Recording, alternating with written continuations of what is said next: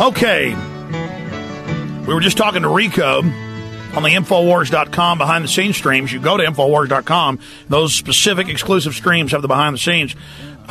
We are talking to Rico in Toronto. He brought up how the big foundations fund La Raza, Mecha, the radical black separatist groups, all of this to get us all fighting with each other. And so then they can radicalize peaceful groups. So those groups never get true equality or freedom or economic mobility. They get neutralized, bitter, and filled with hate. More balkanization. Webster Tarpley. This is an absolutely critical theme, and you're absolutely right. If you look, first of all, at Obama, he is more than anything else a product of the foundations. His mother was an operative for the Ford Foundation. Obama has worked for the Gamaliel Foundation, the Joyce Foundation, gun control, the Woods Fund, the Annenberg Foundation, playing black parents against the black teachers union. His friend Bernardine Dorn gets huge money from the MacArthur Foundation. My research for my next book, which is Barack H. Obama, the unauthorized biography, reveals that the Weathermen were actually founded with a Ford Foundation grant.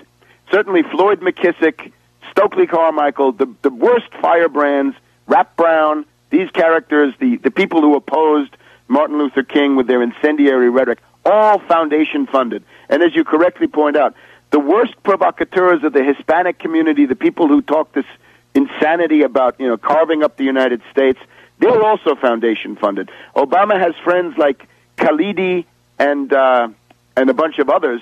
This is the foundation funded pro-U.S. wing of the PLO. Among the Native Americans, you got a guy like Ward Churchill, who is essentially in the same corner. The pervasive activity of these foundations is one of the things that's destroying American society. Obama is somebody who says he was a community organizer for the Gamaliel Foundation. What he's really saying is, I was a poverty pimp for the foundation world where the Ford Foundation and the Rockefeller Foundation dominate. This is one of the principal things about Obama. This is what he comes from, his world, that stuff about the bitter clingers, the people who cling to religion and guns, and anti-trade. That is the foundation trilateral point of view. You cannot have a president who hates the American people. In the case of Obama, he does hate the American people, and therefore he's going to attack this austerity program with great gusto. Unlike Carter, who probably had some Christian scruples about it, Obama will have nothing of the sort because he's been worshiping in a Ford Foundation church, that Reverend Jeremiah Wright, with Dwight Hopkins as an operative of the Ford Foundation. Reverend Otis Moss got through college with the Ford Foundation. This whole James Cone Black Liberation Theology is, again, the Ford Foundation Union Theological Seminary school of this stuff, and it is designed to perpetuate racial conflict. Absolutely, and they fund all these groups. They do it to get everybody at each other's throats, and then the racial tension becomes real, and then it's a dynamo which just builds up force and strength. Anything else, Rico? Yeah, my second point, something you had brought up a couple of weeks ago when you were talking about the anthrax letter that the Bush enemy received. Yes, I remember reading quickly just the Roman Empire, and it was the same thing.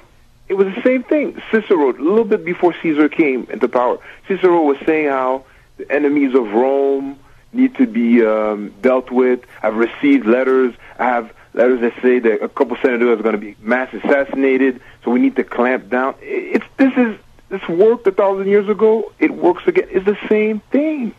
Like, nothing's changed. Well, that's what's incredible. I appreciate your call. Yeah, I bought a high school textbook. It was at Barnes & Noble. It's like, I think it's 3,000 Years of Revolution. And it's pretty accurate, actually. But you just look at every country and just the thousands of revolutions and all the subterfuge and backstabbing and Machiavellian activity and elites and cloak and dagger. And then somehow they taught the American people the last 100 years that none of that exists. Everything's fine. Go back to sleep. And if we say anything on this show, it's just start looking around you and realizing that when these elites get out of control and these warlords and these banker warlords start fighting with each other, the oligarchy, as Webster calls them, when these moneyed, noble interests start battling with each other, we don't matter in the equation. We get hurt real bad.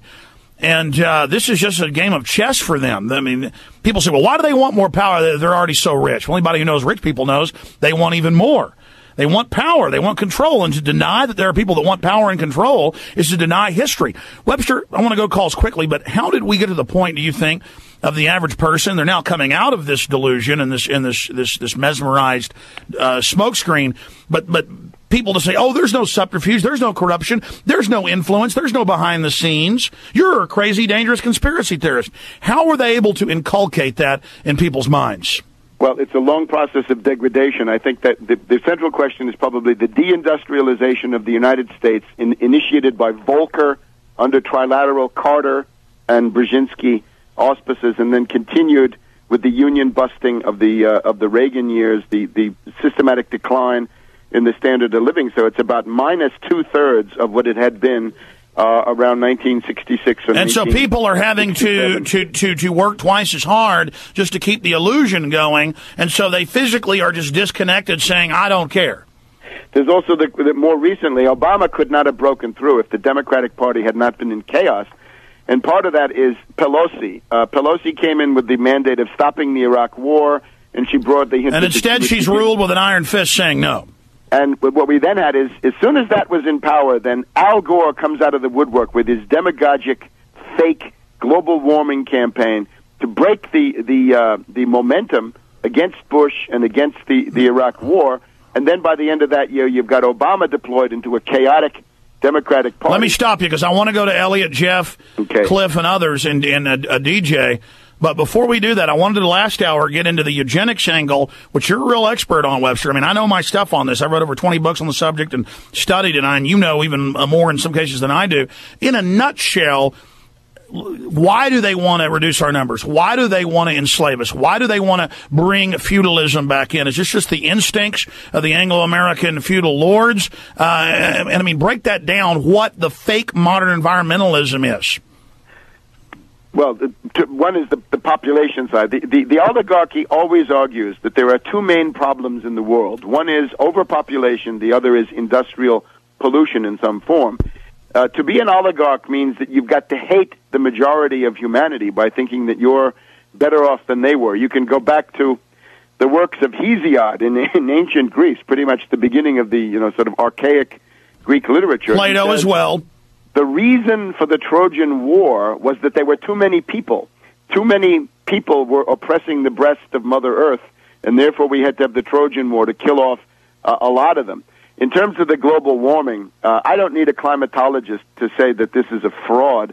As a historian, I can look back to the medieval warm period, 1100, 1200, when you have grapes growing in England, grapes growing in... What about Hiberium Maxim 8,000 years ago, which brought us into the Bronze Age and the first city-states? I mean, it was 10 degrees hotter on average then. They have the ice cores. There's no doubting it. We are well within the band of fluctuation of historical memory. The other one, of course, is we have a little ice age around 1600 to 1625, which corresponds to the Spörer minimum and the Maunder minimum in the sunspot cycle. It is basically determined by solar activity. That's at least a major input, not by human activity at all. And in that little ice age, you had the ports of Northern Europe, the ports of Germany and the Netherlands were blocked with icebergs. So the idea of being a climatologist means you're a charlatan and a fraud, because it's a discipline. It's not meteorology. It's not oceanography. It's not any science. It's not history. It's a fake science invented by Al Gore. And all during the Clinton years, if you didn't agree with Al Gore, you would be fired. Now, come on, let's give... I mean, he claims he invented the Internet, too. He certainly is the pimp pusher of it. But the Club of Rome in the early 60s said they would use threat of a fake ice age or global warming to bring in global taxes. And remember, Aurelio Peccei, the co-founder, was an old fascist, and the other one was Alexander King, who once admitted that the purpose of this was genocide in the Third World. He said, the reason we preach this, after all, is to block development of the Third World. That is still the same. And that's in the British Commission on Population 44 to 49, which was rolled into State Department Memorandum 200. Yes, and beyond the 200, remember that this was all institutionalized under Carter, under Muskie, as Global 2000 and Global Futures, under Brzezinski, Trilateral, Rockefeller auspices. So you basically got Kissinger is a puppet of Nelson Rockefeller, Brzezinski is a puppet of David Rockefeller, and that's pretty much the way the thing is run.